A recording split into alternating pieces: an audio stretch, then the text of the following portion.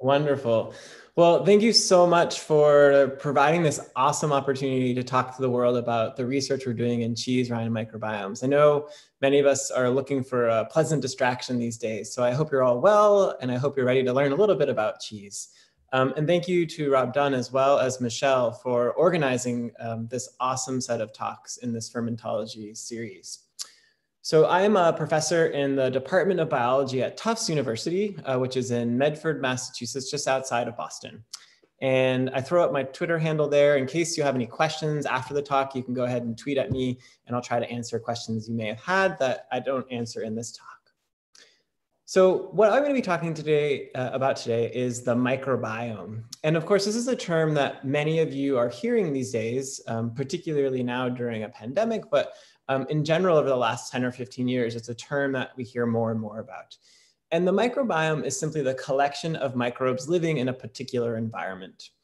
So everything really, at the end of the day, has a microbiome. Human bodies have a microbiome, soil has a microbiome, my cat has a microbiome because she is an organism, and on her, she has a bunch of microbes living on her surface of her fur, living inside of her belly, living on her paws. And microbiomes contain many types of microbes. So it's often bacteria that we're thinking about, but there are also fungi like yeast and molds, as well as viruses, of course, which we know a lot about these days. And microbiomes are everywhere, really. Everything has a microbiome. And the reason I'm talking about microbiomes today is there's some really big challenges in terms of studying microbiomes, in terms of understanding what this collection of microbes really is. What is this community? And one of the really big questions that's still relatively open is what generates microbiome diversity? So why do we see different types of communities of microbes in different habitats? And here's an awesome example from the human microbiome. What we're looking at here are data from samples, swabs from a human body, mostly on the surface, everywhere from your nose all the way down to your toes. And what you can see in those little pie charts on this graph, each of these different pie charts has different colors in them, and those colors represent different types of bacteria that were studied in this particular example. And what you can see is, for example, up in your nose, you have these blue colors, which represent various actinobacteria. And between your toes, you have a very different community of bacteria, a very different type of microbial community present. And so one really big question is why? Right? What's creating that diversity? And this is still a relatively unresolved question in the science of microbiomes. Another really big challenge for microbiologists who are studying microbiomes is trying to understand the parts in a microbiome. So those would be the microbial species, the yeast, the fungi, the bacteria, the molds, the viruses, all these different types of microbes. What are the parts? And also, how do those parts fit together? And what I like to think about here is an assembly line. When you're building a car, there are particular ways that the wheel has to interact with the axle, which has to interact with the steering wheel, for example. And so what we're trying to do in the world of the microbiome and studying microbiomes is understanding, are there particular parts in a microbiome that you need to accomplish a function? And then how do those parts fit together? How do those microbes, how do those cells interact with each other and communicate in some ways with each other, just like the wheel of your car is interacting with the axle of your car? Another really big challenge in studying microbiomes is that so much of what we know about microbes comes from a history of microbiology where we studied microbes all by themselves in a petri dish. Right? So much of the science of microbiology, and it's been amazing, fantastic science, I'm not putting it down in any way, but it's come from monoculture, studying just a single organism living all by itself. But as I've just been telling you, microbes live in these very complicated systems where there's many different neighboring species that could potentially help them or hurt them, or maybe not interact with them at all. And so what we're trying to do when we're studying microbiomes is understand those microbial interactions. So what we do in my lab, the way we kind of address these really big questions about diversity and interactions in microbiomes is we use fermented foods almost like a lab rat. So the reason we do this is that most microbiomes are very complex. They have hundreds or thousands of species in them. And they're being worked on by many scientists, but they're relatively challenging puzzles to put together and take apart. And so the great thing about fermented foods is they're relatively simple systems. For hundreds of years, people have been taking microbes, mixing them with raw materials like cabbage if you're making a fermented vegetable, or tea if you're making kombucha. And through things like salt, heat, and time, we've been able to come out on the other side of this with these microbial communities that live in fermented foods. And what's really awesome from a scientific perspective is that these are being made all over the world. They're almost like little petri dishes that people are putting out for us to study, like little islands of biodiversity. They're reproducible. They generally make the same thing over and over again. That's such a fascinating ecological problem to solve. They're easy to grow. So most of the microbes in fermented foods, we can coax them to grow in a petri dish in the lab. That's not necessarily true in a lot of other systems like your gut or in soil, where many microbes are really hard to grow in the lab. And finally, my last point there is tractable complexity. And what I mean by that is they're relatively simple systems. There's usually 1, 2, 3, maybe up to 20 different species of microbes living in a fermented food, as opposed to your gut, where there may be thousands of species. So what we can do is use fermented foods as a simple lab rat to study and understand microbiomes, and then take it back out into the world and maybe learn general principles in more complex systems. What I'm talking about today in this short talk would be surface ripened cheeses. This is really where a lot of the research in my lab has been focused. There's other systems we're working on I'll briefly mention later. And when I say surface ripened cheese, what I'm talking about is not that plastic wrapped cheddar that you see in the supermarket. What we're talking about here are cheeses that are furry and wrinkly and spotted and sort of funky sometimes, right?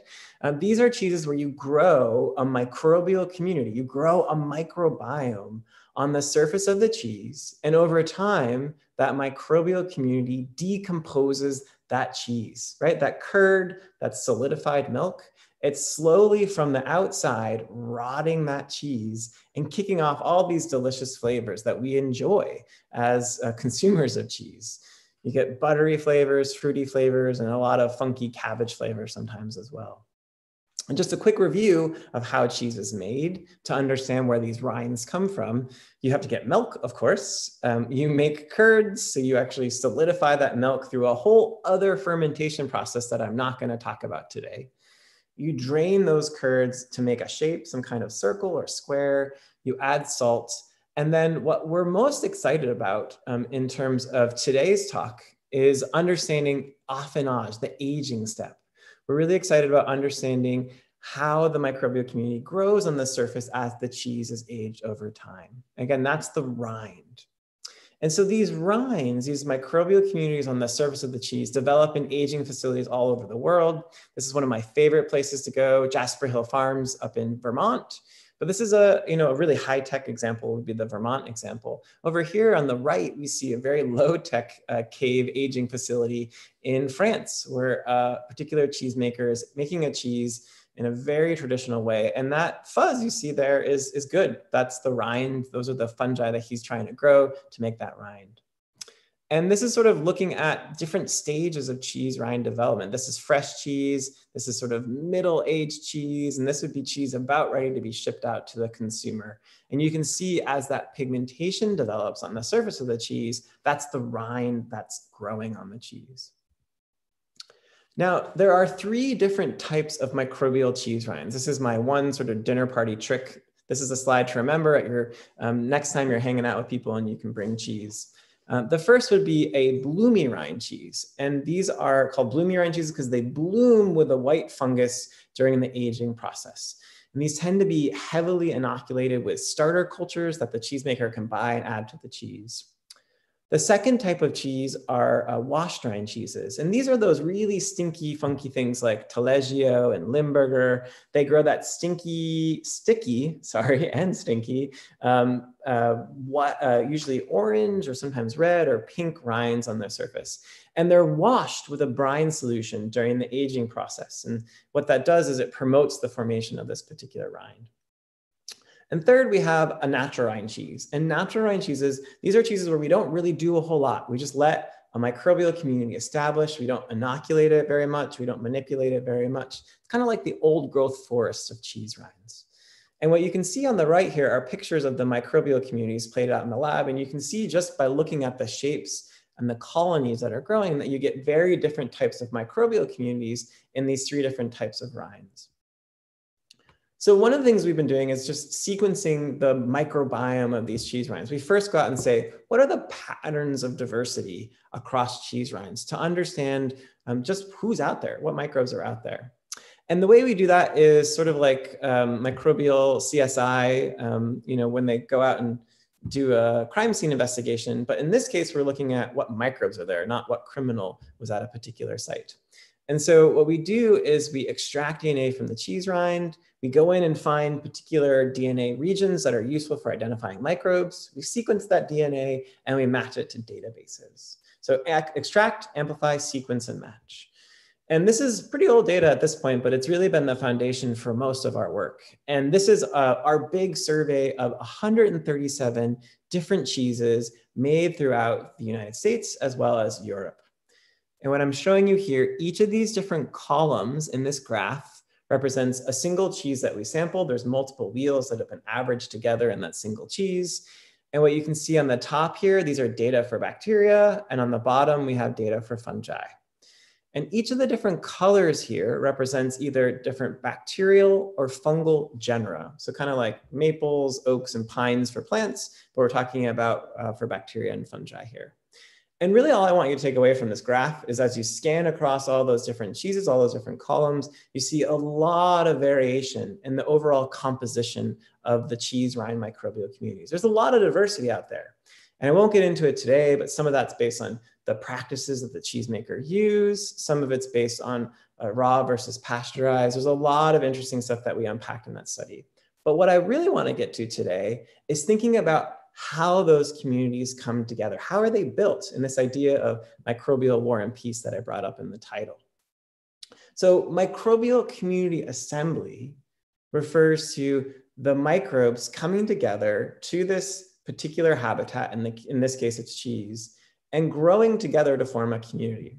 And what we've been able to see in a cheese that we studied a long period of time is a succession. This is something you hear a lot about in ecology, where in the early stages of the rind development, we get a particular type of microbe, these bacteria called Staphylococcus. These are not Staph aureus, these are other staph species. Then we get some yeast coming in. And then later on, we get actinobacteria and filamentous fungi or mold. So we see this clear temporal progression as the cheese rind develops over time. And so what we've been trying to do is use this cheese rind system to understand that process of assembly. What's actually controlling that? And if we can understand that, it goes back to the questions I introduced at the very beginning of the talk. Then we can understand what drives diversity more generally in microbiomes, right? We can understand maybe some of the variation we see in the human microbiome. So the first thing we think about is what are the parts available to build a microbiome? And that's the process of dispersal. What I mean there is that there's a certain set of microbial species in a particular place, and only some of those, in this case, it's the orange, blue, and green bacteria, get to the cheese rind. They actually have to get there physically and move there, right? That's step one. The second way we think about cheese rinds building, coming together in this assembly process is how they fit together. How do those microbial parts, the microbial species, interact? And apologies, there should be a question mark there. Ooh, typo. And then third, how do microbiomes change over time? And this is the idea that once a community actually comes together and is established, if it's continuously being grown in an environment, as you see in kombucha, as you see in sourdough, and you sometimes see in cheese, those microbes could evolve. Mutations can pop up in their genomes, and you can actually see new genome genetic types, but you can also see new phenotypes. And so these are the 3 things we talk about. And most of what I'll be talking about today is how do those microbial parts fit together, the interactions. So we've been thinking about microbial interactions in cheese rinds. And most of what we've been thinking about is how fungi interact with bacteria in their environment. And so what I'll be telling you about today is a very short story about how bacteria can use molds the filamentous fungi and cheese as a superhighway. It's a story we published a couple of years ago, but I think it most clearly illustrates the importance of the interactions in this particular system. And so some bacteria, including those that can live on cheeses, are motile, is what we call it. So these would be bacteria that have little tails called flagella, and they use these tails to swim around in liquid environments, or sometimes they can even use them to spread across the surface of a thing like a cheese. And one of the things we got really interested in the cheese rind system is how do these bacteria that can swim around, that can actually actively move themselves on surfaces, how might that motility work if there are other microbes present? And what we happen to do is stumble across something really awesome, really cool. So we noticed this weird morphotype in a particular cheese where we plated it out. And when we zoomed in really closely, what we noticed is that there were fungal hyphae. So these are the little filaments that make up a mold. And around those filaments, we noticed that there are these bacteria. And I'm pretty sure that in Zoom, you can't actually play videos, which is totally fine. I have a link to the video. You can check it out later on YouTube. What we found is that these bacteria were actually swimming along the fungal hyphae. They were actually quickly moving around the tips of the fungus, almost like a swarm of bees moving around a tree. And the bacterium here is a bacterium called Serratia, and the fungus is a fungus called Mucor. What we notice is if you put the bacteria in the middle of a petri dish, and then you add the fungus, if you add this filamentous fungus, the mold, the fungus acts like a superhighway. It actually creates this filamentous network, and then the bacteria are able to hop on that network and swim around it and move around it. And you can see that very clearly here, where in the middle of this plate, we have the bacterium growing by itself. And when we spike in the fungus, when we add that filamentous fungus network, you can see the white has moved across the petri dish, which is about this big, much further than when it was by itself. And we call that dispersal facilitation. It's actually the fungus is helping the bacteria move across the surface. And this is in a petri dish, but we've actually shown the same thing can happen on the surface of a cheese-like medium. And what we notice is that not all bacteria use fungal superhighways, right? So some bacteria, like these proteobacteria, can move very far. So if you're on this particular graph, if the bar is really high and to the right of the line, which is 0, that means that these bacteria were able to spread really far on the fungal hyphae. They're using the highway. Versus these other bacteria, they don't have a pass to use the fungal superhighway, if you will. And so they don't move on those fungal networks. And so what was interesting to us is we thought, well, if you add in the fungal networks in a community, when you have many species living together, you might expect that you can then promote the growth of these bacteria, right? The ones that can use the superhighway will be able to get around the cheese more quickly and become the dominant species. And so we did an experiment where we mixed together 4 different bacteria here. I'm showing you the 4 bacteria include 1 in yellowish orange here called Serratia that uses the fungal superhighway, and then 3 bacteria that don't use the fungal superhighway. And so we mixed them together equally, added them to our cheese, our lab cheese. And then after a couple of weeks of aging, this is what the community looked like. Each of these is a replicate cheese right here. There's 5 replicates. And what you find is that the Serratia takes over pretty nicely in the community, but it's not dominant. The other things are still around. If you spike in the fungal network, if you give the superhighway to this bacterial community, it does indeed favor the Serratia. It allows it to get everywhere across the surface of the cheese and really take over the community. And this is really fascinating because this is a mechanism of interactions between microbes, facilitation, whereby that facilitation can change the entire community composition. So we went on to do some genetic experiments, which I won't go into great detail, but we were trying to figure out, like, what is it about the bacterium, what genes are controlling this cool phenomenon? And it turns out that it's flagella. You need to have functional flagella. You need to have those little bacterial tails to be able to swim along the fungal hyphae and migrate throughout the cheese on these fungal superhighways. And this is just an example of a gene in the genome where we broke it with a genetic screen, and it's to make flagella.